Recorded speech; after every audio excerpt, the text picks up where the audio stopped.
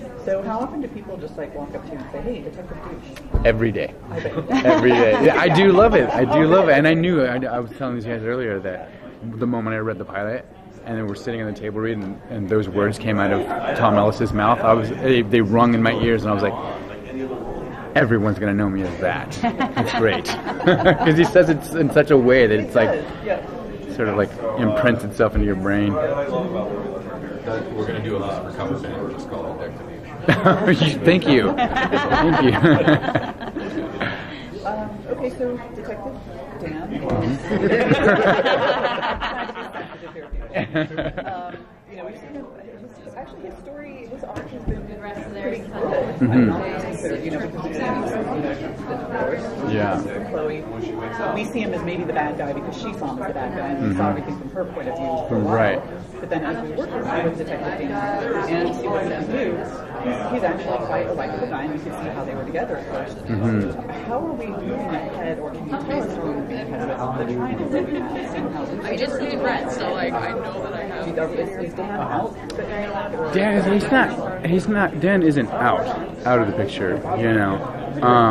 But he is forced to deal with the natural evolution of where the relationship is going, you know, and you see how he deals with that, how she deals with it. He's still very much in love with her, you know, and I think that's always going to be there. And it's great because they've done a really good job with, you know, writing scenes where there's just a moment where you see, wow, I see where they fit, you know, and then it's broken out. But one of the cool things that I think that is happening this season is that they're sort of diving into the world before and understanding, you know, how they met and why they worked in the beginning. You know, so you see them as a younger couple in the beginning. So, you know, sort of going back a little bit to sort of fill in those stories. One of the things about Detective Dan is that he is just, you know, he's a flawed guy. He is not a perfect guy at all. He makes bad decisions. Even though he looks like it. Yeah. He's just, you know, he makes bad decisions and he deals with the repercussions of those. Moving forward, how is his decision making? Any big mistakes or any big redemptions coming up for him? Yes, and yes. Okay. Through talking to Joe and Ildy, our executive producers and writers, they one of the things that they say is that in the writers' room, everyone loves to watch Dan suffer, and to do that because of the decisions he makes. So when asking what's up for season 3, those are the things he says they like to see you suffer. That's going to happen. So, you know, I think you're going to see a lot more of the same, of him making big decisions for what he thinks the right reasons are, and then, you know, getting crushed emotionally, you know. And there's started a new relationship with Trisha Helfer, and, you know, and you see how they connect, and, you know, and how that evolves and where that goes to, and, you know, and the fact that he's sleeping with Lucifer's mom is awesome, you know. And the goddess of creation. Yeah, I know, right? There has to be something emasculating about that at some point. Not even, because she comes back for seconds. So obviously I did okay. Exploring Lucifer as a stepson would be amazing. It would be the ultimate stab in the back. What would you say has been your favorite moment or scene so far?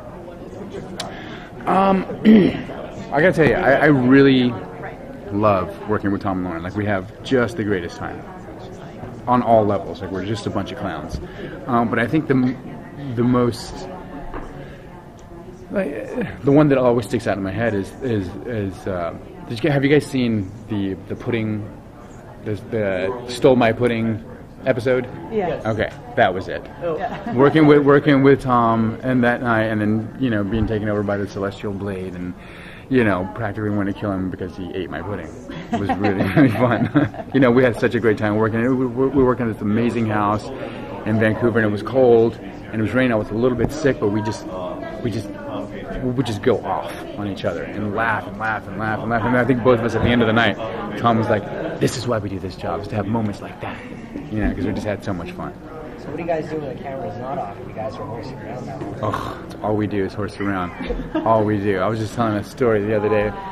You know, we're all a bunch of pranksters, and we came back to LA to shoot and we were staying at a hotel next to the pier, which is where we were shooting. So I was like, hey, screw it, I don't need to be driven. I'll just get a bike from the hotel, and I'll ride the bicycle down the bike path and go. And so I did that, and it was beautiful, and I locked up my bike. And Lauren, while I was on set, Lauren called the hotel and was like, hi, yeah, I work on a show called Lucifer, and one of my actors is here, and he forgot the combination to his bike. Would you mind giving it to me? So they gave her the combination of the bike, and she totally stole it and hid it and filmed me go crazy looking for that bike, cursing her. Yeah. One of the fun things to watch, I think, is Dan and Lucifer, who obviously are not natural compadres, but have built this sort of romance. Yeah, it's strange, right? Yeah, it's kind of fun to watch.